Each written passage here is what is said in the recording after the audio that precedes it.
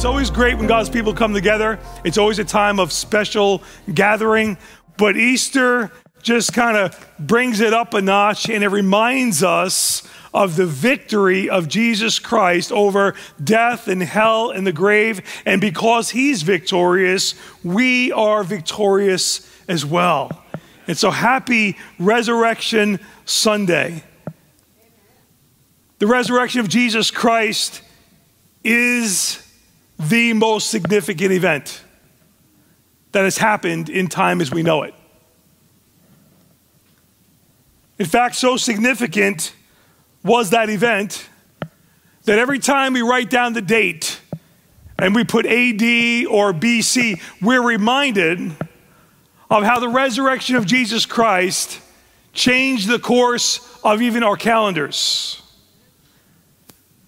The resurrection of Jesus Christ became the turning point for all of humanity. And it became the turning point even for his disciples who walked with him. The events of the previous Friday for the disciples of Jesus, namely the crucifixion of Jesus, left the disciples speechless. They were scattered. They were confused. They were broken.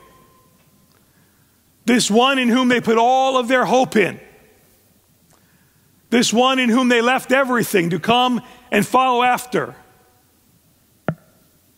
hang dead on a cross.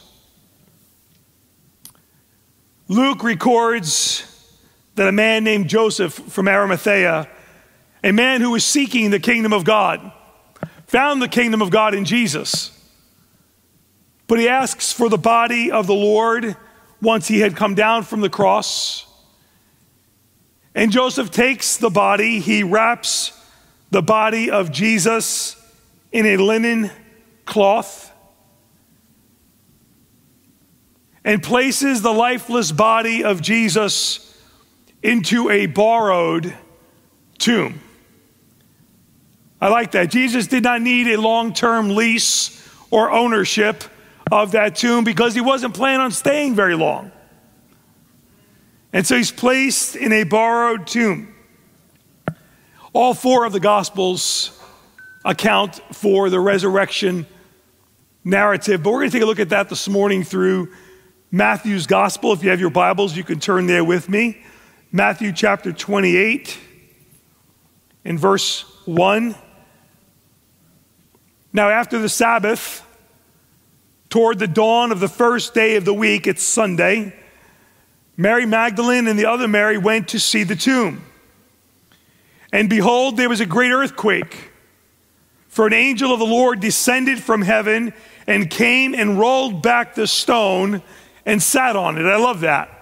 Could you imagine what that must have been like? This earthquake takes place. An angel from the throne comes down, rolls the stone aside, and sits on what was this door that blocked entrance into the tomb. He rolls it aside. Historians tell us that this stone was so large, it was no less than 2 tons. It was an enormous stone that he sat upon.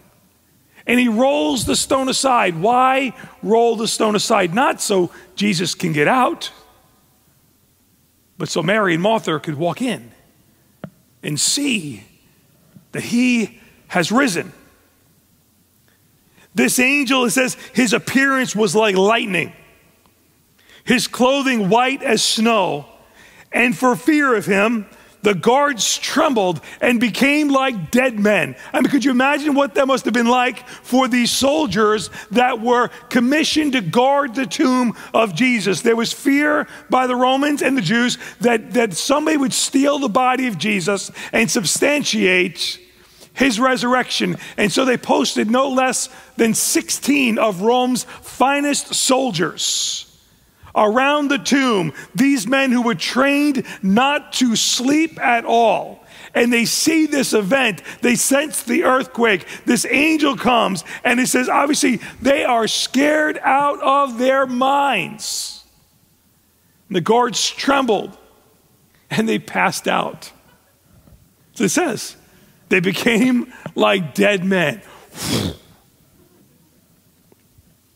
Could you imagine this from Mary and Martha's perspective?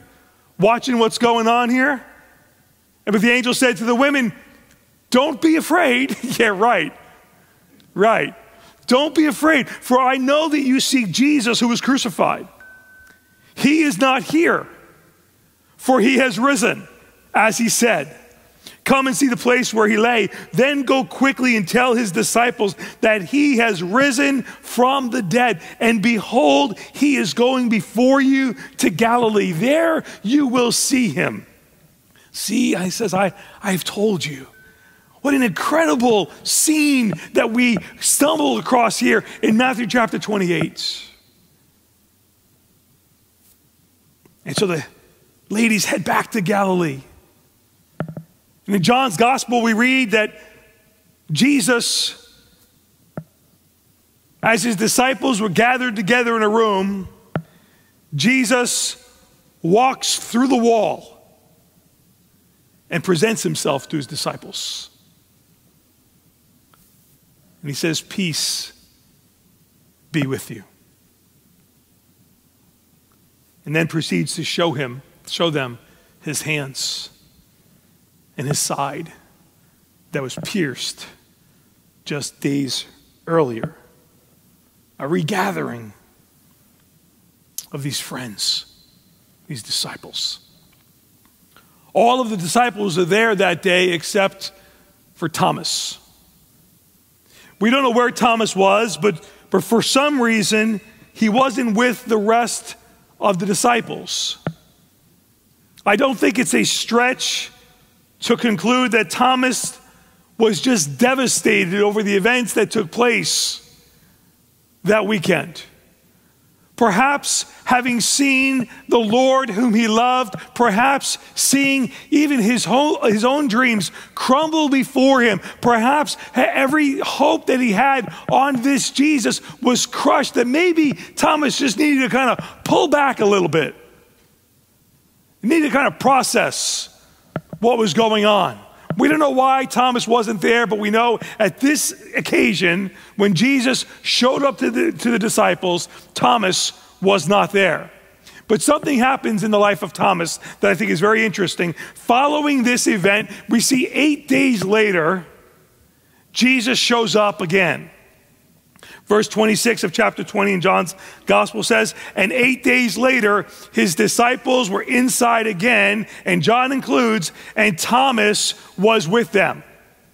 We don't know how Thomas went there. I'd like to think that somebody went after Thomas. Somebody reached out to that brother who was hurting, who was devastated, who was broken, who was disconnected, and said, man, you've got to come. The Lord showed up. We don't know all that went on, but we know this. Somebody brought Thomas, and Thomas was there. This John says, and although the doors were locked, Jesus came and stood among them. Don't you love Jesus just walking through walls, just appearing out? And you got to remember, they're friends. I don't know, I kind of think Jesus probably had a sense of humor as well. I'm sure as the disciples were there and they knew the doors are locked and nobody can get in and nobody can get out, all of a sudden Jesus is like, oh, hey, where did you come from? Jesus stood amongst them. And he said, peace be with you. And then I love what happens here. Jesus turns his attention right to Thomas. And he said, Thomas, put your finger here and see my hands. And put out your hand and place it in my side. Do not disbelieve, but believe. And I love this. Thomas doesn't need to touch the hands of Jesus. He does not need to thrust his hand into the side of Jesus. Just seeing the Lord before him, he falls and says, my Lord and my God. And Jesus said to him, have you believed because you have seen me? Blessed are those who have not seen and yet they believe. I love that I serve a God who knows how to meet people where they're at.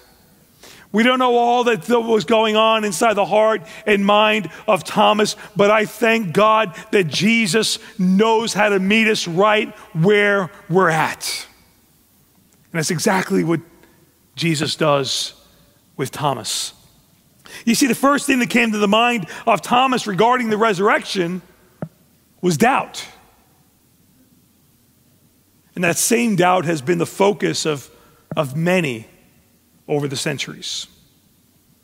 In fact, that doubt has evolved into many attempts to disprove the resurrection of Jesus. Because if you can disprove the resurrection of Jesus, then you can disprove all of Christianity. Good luck with that. Many have tried. Everyone has failed. You see, there is so much documented evidence of the resurrection of Jesus Christ that only a defiant commitment to ignorance can silence the vast amount of testimony that substantiates the resurrection of Jesus Christ. Far too much for us to list in our time together today, but I would encourage you to just search and read about the evidences of the resurrection of Jesus Christ. You'll find yourself overwhelmed and encouraged to learn that the resurrection of Jesus Christ is not some myth that they came to around a table one day. It is not some fairy tale that was in some book somewhere. It does not require blind faith or naivete. The evidence is substantial. It is logical. It is reasonable. It is credible. And it is conclusive. You do not need to check your brains at the door when trying to substantiate the resurrection of Jesus Christ. The facts are overwhelming. It is this singular event, the resurrection of Jesus Christ, that substantiated the ministry of Jesus. It substantiated the teachings of Jesus. And it substantiated the purpose for why Christ came to the earth. For Christians, it is the benchmark, the cornerstone, the foundation, the linchpin of our faith. Dismantle the resurrection of Jesus, and all of Christianity folds like a house of cards. No wonder there has been so much attempt over the centuries to disprove the resurrection. Many have set their lives to discrediting the resurrection only to bow the knee and confess Jesus Christ is Lord, risen and alive indeed. When you stack up all of the facts surrounding the resurrection of Jesus, the verdict is overwhelmingly clear. He that was dead is alive again. You don't celebrate an event 2,000 years later if that event couldn't have been substantiated. But here we are, the Church of Jesus Christ, thriving in the world today, committed in the world today, willing to give their life for the testimony of Jesus. Why? Because he that was dead is alive again. Listen to what the Apostle Paul says in 1 Corinthians 15. If Christ has not been raised, your faith is futile and you're still in your sins. Then those who have fallen asleep in Christ, those who have died, they have perished. If in Christ we have hope in this life only, we of all people are most pitiful. But in Christ, in fact, Christ has been raised from the dead, the first fruits of those who have died. For as by a man, Adam, by a man came death. And so also by another man has come the resurrection of the dead. For as in Adam all die, so in Christ all shall be made alive. I love what the Apostle Paul says here. He goes so far as to say that if Christ has not been raised from the dead, your Christianity is useless. You have been hoodwinked. You've been lied to. You're wasting your time. If Christ has not risen from the dead, you are still in your sins. You're still separated from God. You're still under the wrath of God. You're still in the worst situation possible. Those are the only two options. If Christ hasn't risen from the dead, we are dead in our trespasses and sins, forever, eternally separated from God. But if Christ has risen from the dead, all of our hope is in that monumental moment where Christ was raised from the dead. And likewise, we, because of his resurrection, will be raised from the dead as well. You see, apart from Jesus, death is our destination. That's what man has waiting for him. Every man born of Adam is born a sinner. Paul writes, for all have sinned and fallen short of the glory of God. That's every single one of us. We are sinners. We sin because we're sinners. All have sinned and fallen short of the glory of God. The Bible says that the wages of sin, the price, the penalty, the cost of sin is death.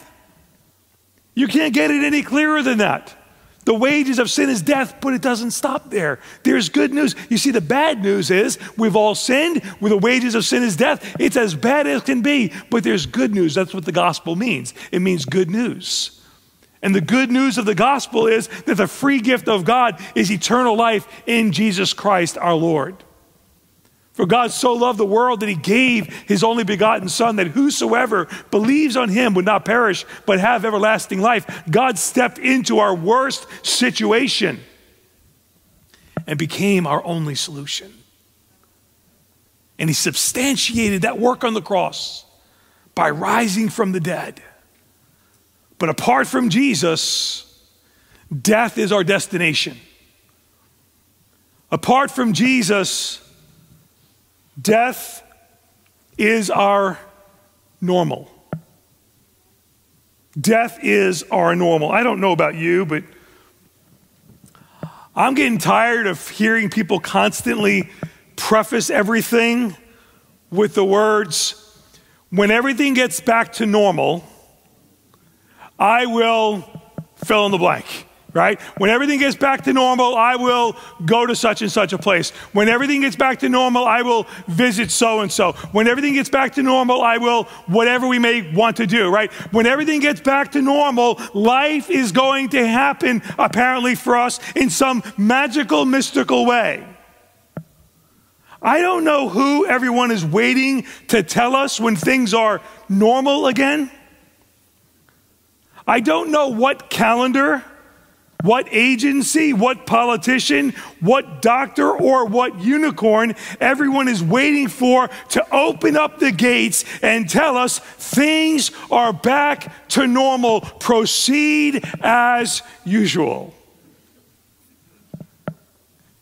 In fact, I don't ever recall a time in my life where I kind of looked around me and thought, this is pretty normal. Has it ever been normal? So I figured, in light of the fact that everything and everyone is waiting for the new normal to begin, I'd bring you some good news this morning and tell you this, that your new normal starts now. Your new normal starts now. We're going to spend the next 5 weeks talking about some practical ways that we could capture and put in motion some of the positive things that we've learned over the past year. Things that we waited for to happen so that we could put in motion when things become normal again. I know everybody's been touched differently by this pandemic in this last year, and I have no desire to minimize the realities. Everybody's got different experiences and different situations, and I have no desire whatsoever to minimize that. But I've discovered a couple of things. I've discovered that there's some things that aren't dependent upon the absence of a virus.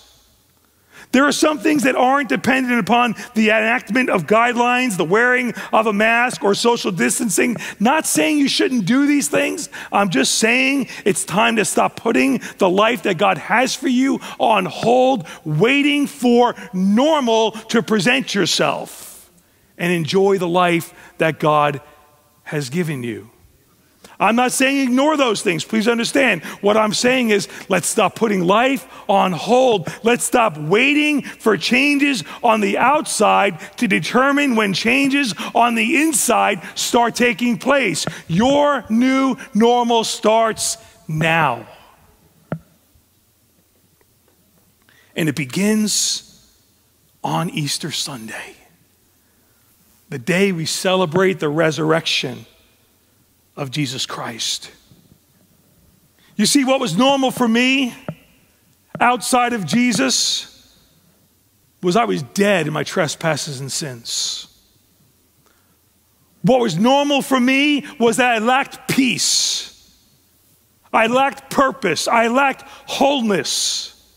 I lacked these things because I was designed to be in a relationship with my designer, with my creator. But the problem was I was born in sin. And so I was born disconnected from God. And I spent a lot of years trying to find fulfillment, trying to put a round circle in a square hole of my heart and realized it just didn't fit. And so what was normal for me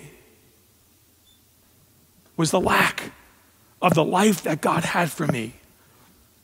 I was hopeless and lost and heading into an eternity without God. And so lost was normal. Hopelessness was normal. Without purpose was normal. Unfulfilled was normal. Disconnected was normal. Death because of Adam was normal. But Jesus came in. Jesus lived. Jesus loved. Jesus went to the cross for me. Jesus died for my sin. Jesus was placed in the tomb. And Jesus rose from the dead for you and for me so that my normal can be put away and my new normal starts now. Death has been defeated by Jesus. And so as I consider Resurrection Sunday, and I consider my new normal starts today, the first title in this series that I want to bring to you is this: Death, you can't touch me. Death, you can't touch me. The resurrection of Jesus Christ cancels the grip that death had on you. Your normal was death, but Christ rose from the dead. Your new normal is life. Jesus said the devil comes to kill and steal and destroy. That was your normal, but Jesus said, I have a new normal for you. I have come that you might have life and that you might have it more abundantly. That's the life that God has for you. Death, you can't touch me. And can I tell you, the death that I'm referring to doesn't only refer to the cessation of life and eternal life that awaits for me. It affects my everyday right now. The devil comes to kill and steal and destroy right here on this earth. But Jesus said, I've come that you might have life and have it more abundantly right here on this earth. Paul said, eye has not seen, nor ear heard, nor entered into the heart of man the things that God has in store for those who love him. That's not talking about heaven. It's talking about right here, right now, the things that the grip of death has kept us from. But the new normal starts now. Listen, Lazarus experienced a new normal when Jesus showed up. In John chapter 11, we read about the account of what happened with Lazarus. Lazarus had two sisters, Mary and Martha, and they were friends with Jesus. The three of them, they knew. They were in the inner circle of Jesus. And one day, Lazarus became sick. And so they said, let's reach out to Jesus. Let's reach out to our friend. Let's reach out to the healer. Let's reach out to the one that everywhere Jesus shows up, people walk away healed. And you know what? He's our friend. Surely he'll come on out. Reach out to Jesus so that he can fix our situation. And they reach out to Jesus and say, hey, listen, he whom you love is sick. Fully expecting Jesus to stop everything he's doing and come and heal Lazarus, because that's what friends do, right? A friend stops what he's doing to meet a need. Surely Jesus, when he does that with strangers, surely he would do that with Lazarus. But Jesus didn't do that. In fact, Jesus did just the opposite. Instead of dropping everything he was doing, Jesus waited. 1 day, 2 days, 3 days. And in the course of time that Jesus waited, the scriptures tell us that Lazarus died. Waiting for his friend Jesus to come heal him. Waiting for his friend that healed everybody else to come and heal him.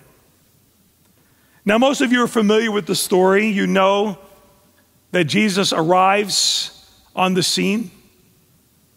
He steps up to the tomb. He sees the grieving of the family and the friends of Lazarus.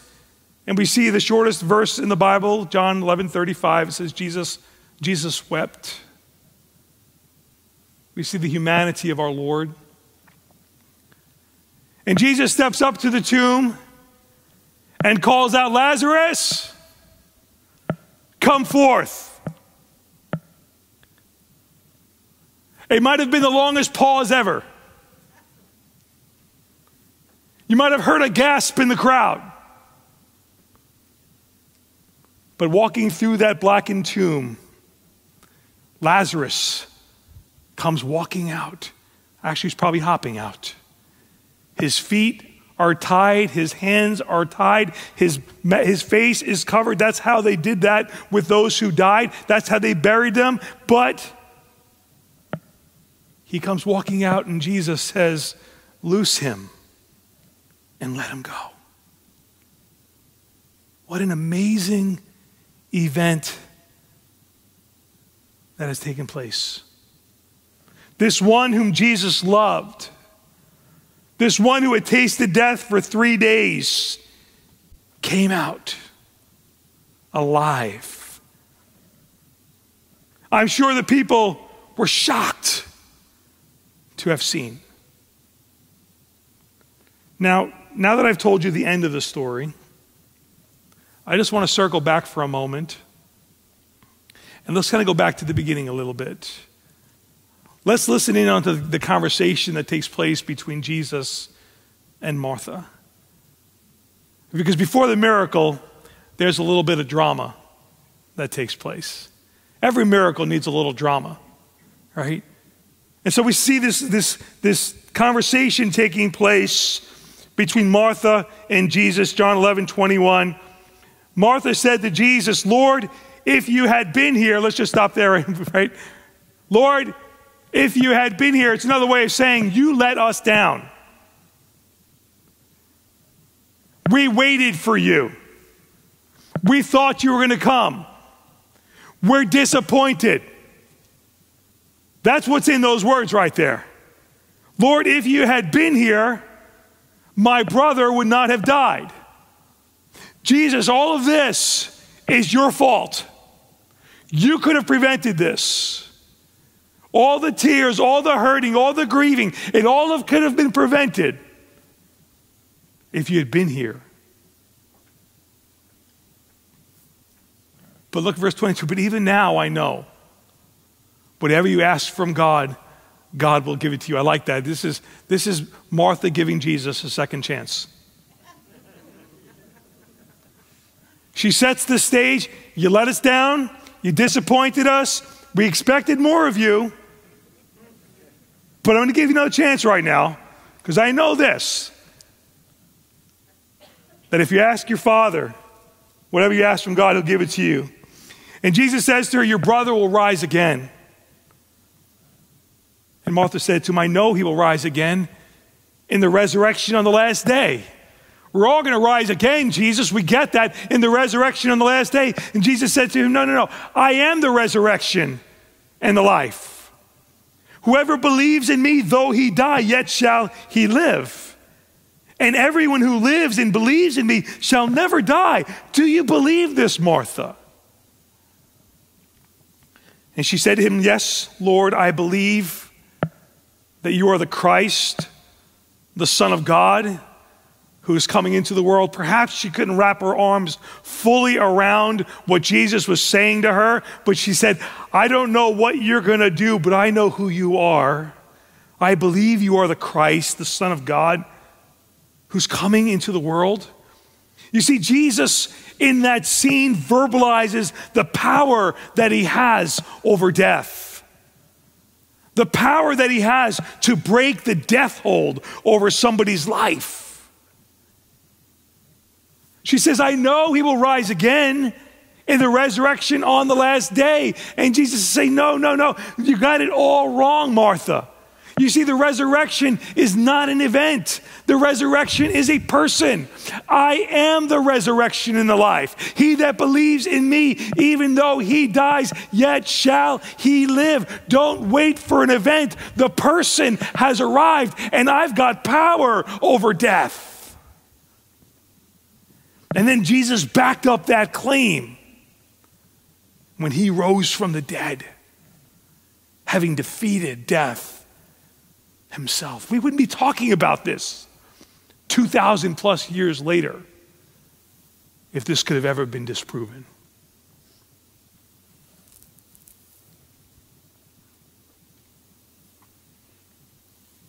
Look what Paul says.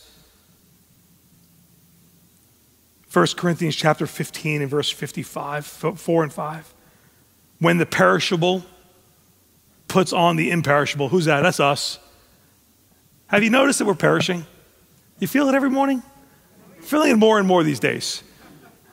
When the perishable puts on the imperishable, there's a day that's going to come. We're going to have a little kick back in our step. You young ones don't know what I'm talking about. When the perishable puts on the imperishable and the mortal puts on immortality, then shall come to pass the saying that is written, death is swallowed up in victory. Oh, death, where is your victory? Oh, death, where is your sting? You see what Paul is writing here is basically, death, you can't touch me. Because of the resurrection of Jesus Christ, we no longer are under the grip and the power of death. And we're going to look it in the eye one day and say, oh, death, where is your victory? Oh, death, where is your sting? That's the crazy thing about Christianity. The whole world is doing everything they can to avoid death, and for us, it's something we're looking forward to.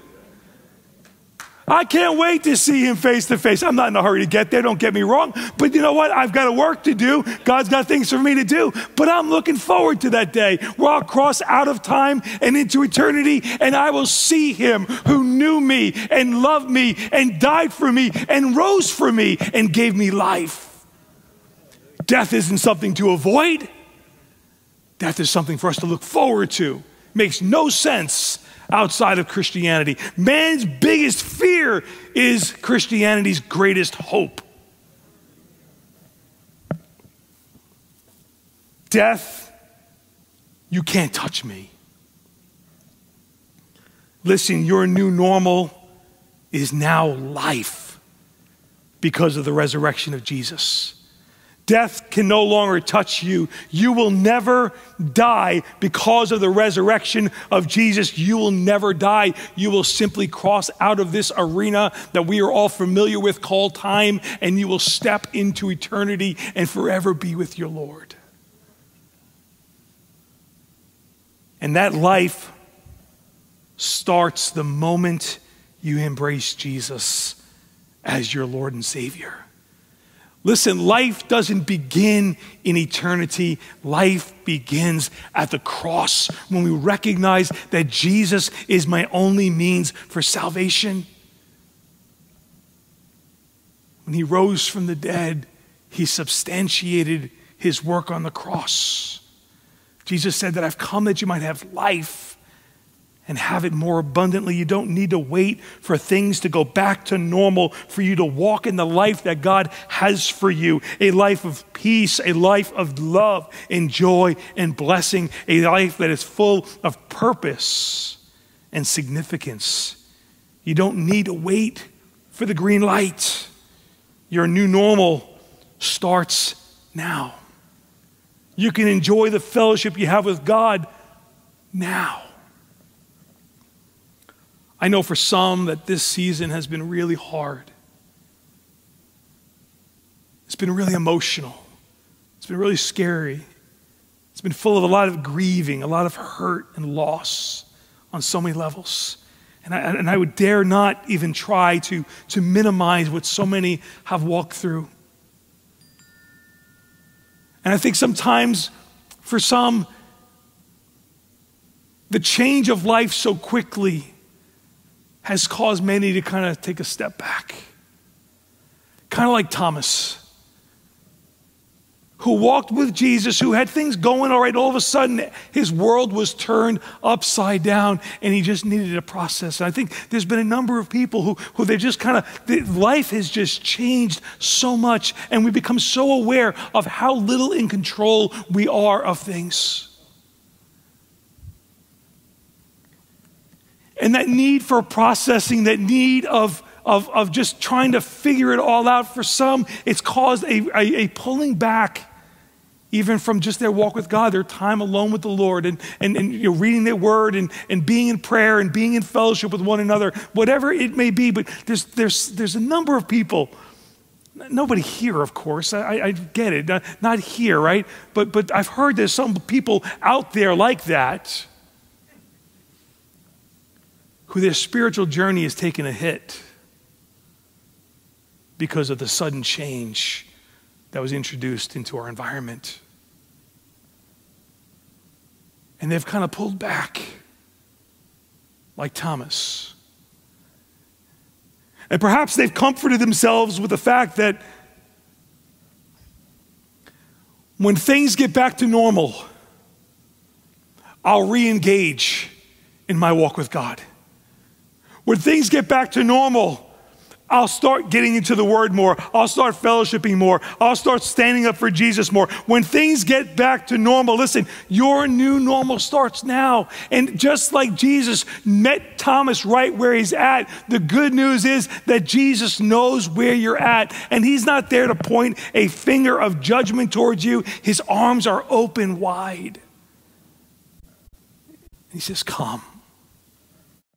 I get you. I know your frame. You don't have to struggle so much. Trust me. I want to encourage you this Resurrection Sunday morning that your new normal starts now. It's not about where you've been. It's about where you're going. Hey, listen, there's no grace in the past. So don't live there. It's not about where you were. It's about where you're going and who you'll trust to get there. You can trust Jesus. He knows you. He understands you. He loves you. He rose from the dead for you so that you may have a life the way he designed for you to live it. Paul says, we were buried therefore with him by baptism into death, in order that just as Christ was raised from the dead by the glory of the Father, we too should walk in newness of life. Life is our new normal. The enemy comes to kill and steal and destroy. Jesus said, I've got life for you, life of abundance. And it's all because of the resurrection of Jesus that I can look death in the eye and say, death, you can't touch me. Journey with us these next 5 weeks as we consider what it looks like to embrace your new normal now. To stop waiting for changes on the outside, to determine when changes on the inside will take place. We've learned some things. We need to put them in motion. One of the things I've learned is to slow down. Sometimes when you're forced to slow down, it helps you learn it a little quicker. So next week's message is this: pace. You're not the boss of me, because my new normal starts now. Father, thank you for your goodness, for your love. Thank you for sending Jesus. Thank you, Jesus, for rising from the dead for us. Maybe you're here this morning and you've never asked Christ to come into your life and to be your Lord and your Savior. Your new normal can really start right now. In the quietness of your own heart, I just encourage you to talk to Jesus. Forget where you are for a moment and just recognize there's a God in heaven who loves you, who knows you, has a plan and purpose for your life. Maybe you're watching online or on TV or some other venue, and these words pricked your heart and you just feel disconnected from God. And you've even said to yourself, when things get back to normal, I'm going to go and get closer to God. Your new normal can start right now, wherever you are, just by opening your heart and saying, Jesus, forgive me of my sins. Come into my life and be my Lord and Savior. And your new normal starts right now. And you can stare death in the face and say, death, you can't touch me, because Jesus is Lord of my life. Amen.